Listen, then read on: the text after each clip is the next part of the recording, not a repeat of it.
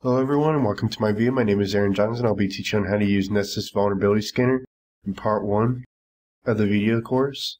First of all, let's go ahead and open a VirtualBox, and you'll want to boot the BackTrack 5R3. And what you'll also want to do is make sure you have another virtual machine, or you can even test it on your own machine, if your own host if you like to. I have a Windows XP Service Pack 3 running in the background here with a local IP address of 1.118. So we'll be using that as our target with the Nessus scanner. So what you want to do first is start Nessus by opening a terminal and typing //init.d/nessusd and start. I have already started this, but go ahead and press enter and that will start Nessus. Open a Firefox web browser. Navigate to https://127.0.0.1:8834, that is your local. And then port 8834 is Nessus. Log in with your credentials that you created in the previous video. You'll be greeted with a home feed welcome page. Hit OK. I've already made a scan earlier, which I'll go ahead and show you that later on, but to do a scan, select Scans, click Add, give it a name. Type is Run Now. You can have it scheduled at a certain time or day. You can even put a template if you want, but we're going to do Run Now. Policy, Internal Network Scan. Scan targets. You can put more than one IP address in here, but in my case I put 192.168.1.118, and then I just hit launch scan. But I've already did my launch scan. And depending on your computer speed and your network speed, this may take a while. But I've already did a scan, so I'm going to go to reports. Once your scan has finished, it'll come up in reports and says completed. Double click to select it.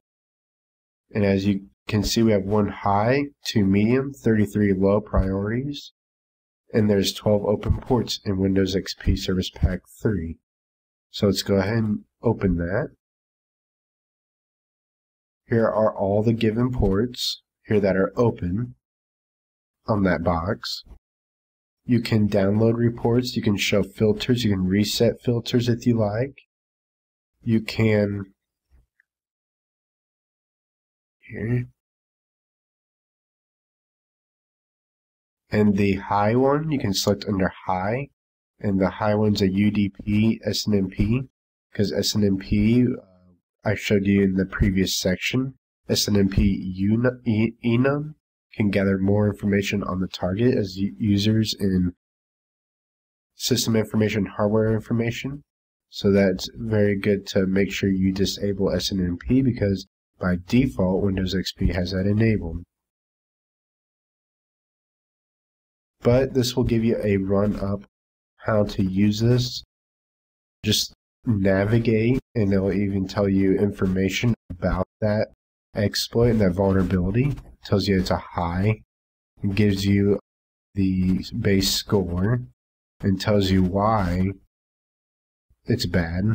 It gives you an SVE number. This is really good because then you could look up the SVE in Metasploit, which we'll maybe going over later on in the future. But it tells you the description and what it can do, and an attacker may use this information to gain more knowledge about the remote host, which is true. So that will just give you a good understanding. This should be pretty basic.